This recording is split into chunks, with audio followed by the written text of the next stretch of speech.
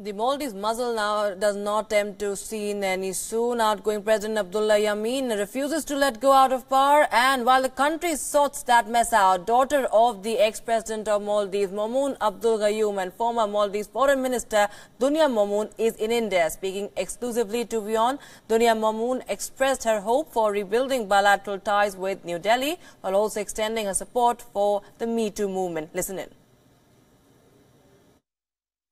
Maldives is undergoing a lot of changes. We saw elections in Maldives and there's a regime change. The new president will take oath in November. With me is Dunya Maumoon, who is the former foreign minister of Maldives and the daughter of a famous president of Maldives who was responsible for putting democracy in the tiny Indian Ocean country. Ma'am, welcome to Wion. My first question is, what is the focus of your visit? What brings you here in New Delhi?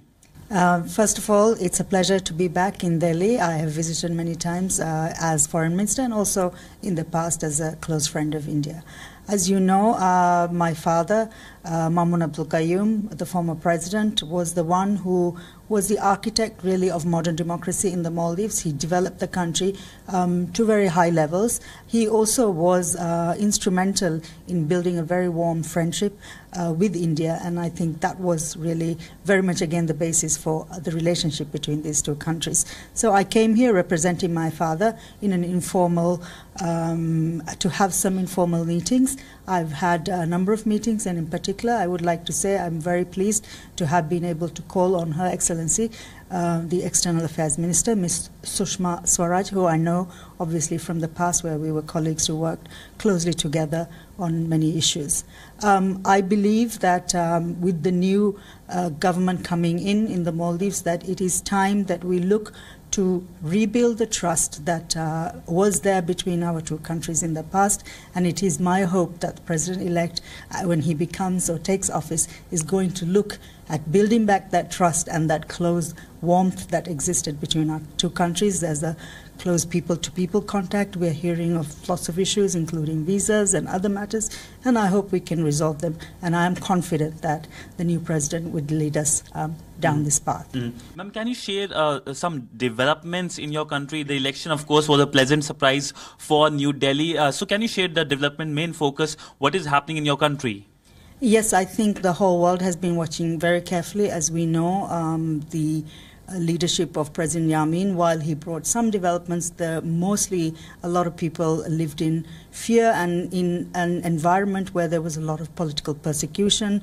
Using the courts, he was able to lock up and convict a lot of innocent people under various charges, and this included obviously my father, who at his age and given his health, it was a difficult time for him personally, my mother, and also of course my family.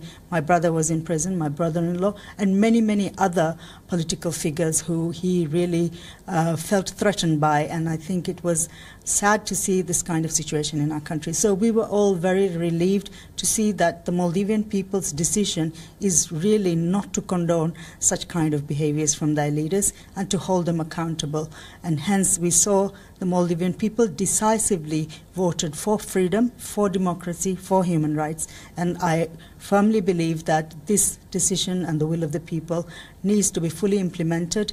All our institutions have backed that and supported that, and the Elections Commission has formally announced results. There's a huge margin, so there's really no room for any discussion or debate on it. Unfortunately, President Yamin is a very sore, very bad loser, and he's refusing to accept this. He has gone to court. I am confident that our courts will show justice is done and that the will of the people is upheld. Ma'am, I know you don't have much time. You're here in New Delhi for a very short duration. Last question on the Me Too movement, because this is something which everyone is discussing, whether you're in New York or New Delhi. How do you see this new Me Too movement, given the fact that you have done a lot of things when it comes to gender?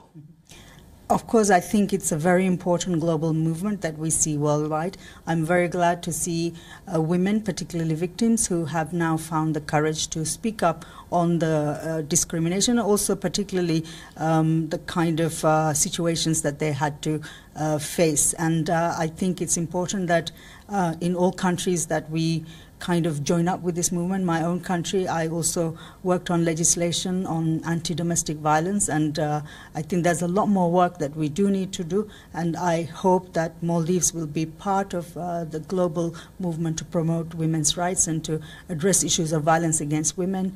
And I think I wish the movement every success, and I'm sure there's a lot of men out there who are supporting women in their quest also to address these very, very serious issues. And I know India, for example, is very much in the spotlight.